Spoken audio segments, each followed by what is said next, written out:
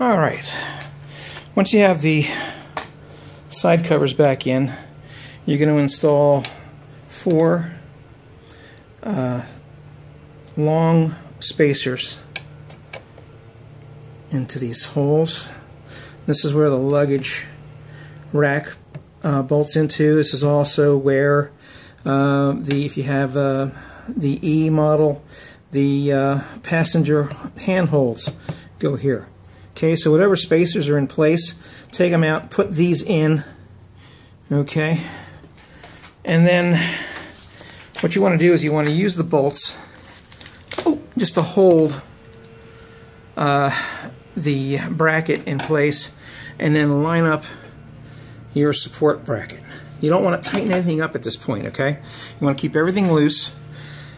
This way you can get everything installed properly, and then once everything is in place, then you start tightening everything down. This will save you a lot of time and trouble. If you tighten stuff down too soon, what happens is you get a misalignment problem, and you wind up having to take things off and realign things until you get it right. Okay? Alright, coming right back.